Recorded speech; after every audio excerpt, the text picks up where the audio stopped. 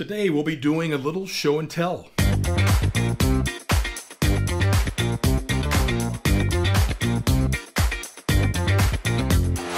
Hi, I'm Michael Douglas and welcome to this edition of Dr. Pundit, where I don't talk about medicine, I talk about music.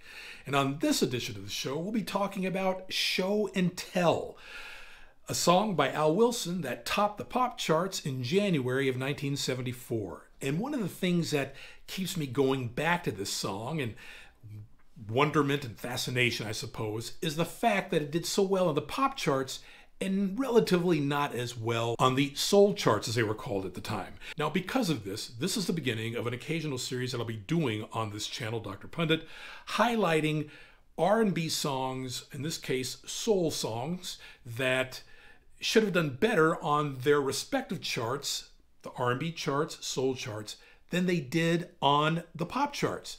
And this particular song hit #1 in January of 1974. It was released in late 1973 and flew up the pop charts, hitting #1, like I said, staying there for a week, but #1 nonetheless.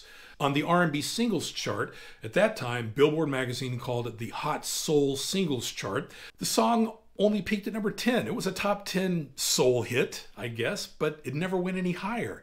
And I've always found that crazy, because if you listen to this song, it's dripping with soul. It's a song that is played on old school stations, it's played on Motown stations, it's played on obviously 70s stations because it was a #1 pop hit, but it only hit #10. And it's a song, in my opinion, showed the maturation of soul production, R&B production, maturing even from a few years earlier. By the early 1970s, R&B production values were really advancing at a rapid rate. And you could credit producers like Gamble and Huff, the Philadelphia sound, as being at the top of this movement. And they were such an inspiration for a lot of the hits to follow in the mid to late 70s, and dare I say the development of disco toward that time. And one can easily hear that sound improving, I guess, or advancing by just listening to soul songs from the late 60s, say 1967 to the early 1970s, 71, 72, a lot of horns, a lot of percussion.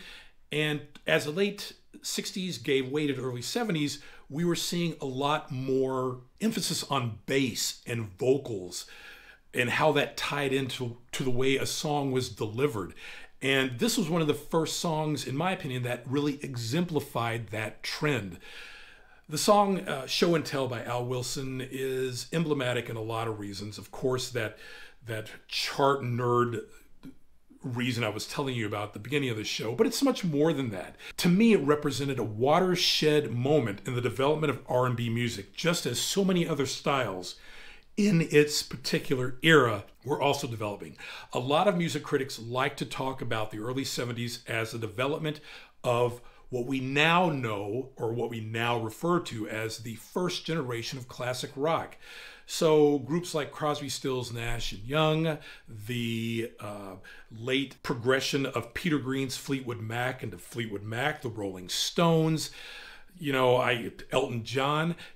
This fertile period from 1971 to 1975 was just incredible in terms of all genres of music maturing, like I said at the time, and soul music, R&B music was definitely a part of that. And this song, I feel, was right in the middle of it. And that's why it means a lot to me every time I hear it. Yes, the chart stat is interesting in its own right, but at the end of the day, when you hear the song, that's what matters. And if you think of it in the context of the maturation of pop music in general, then maybe it's no secret to why it did better on the pop charts than on the R&B singles chart or the soul chart at the time.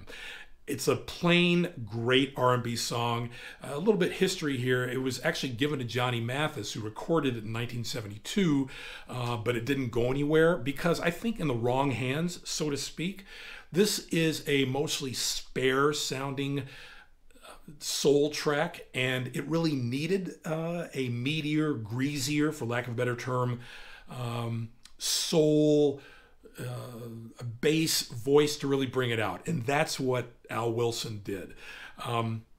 What makes that chart statistic even more startling is that he would never make it close to the top 10 on the pop charts anymore. It's as if this song was destined to hit number one for the reasons I outlined above, I guess.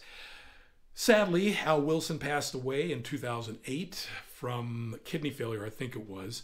But this song and its parent album live on. And it's a fantastic testament to how soul music developed into modern day R&B. Just a fantastic song on so many fronts. And I urge you to listen to it. If you like what you see here on Dr. Pundit, please consider liking and subscribing. It helps me out to bring you the content that you want to see. It helps you out. It increases its availability so that YouTube puts it out there so that many more people can see it. So please take a moment to do those things. And I'm really excited about an upcoming episode, probably the next episode, where I do my first listicle, where I talk about a top 10 list of some sort. And I'm still trying to figure out what that is, but it should be good. So stick around for that. And as the late, great Barry White used to say, let the music play.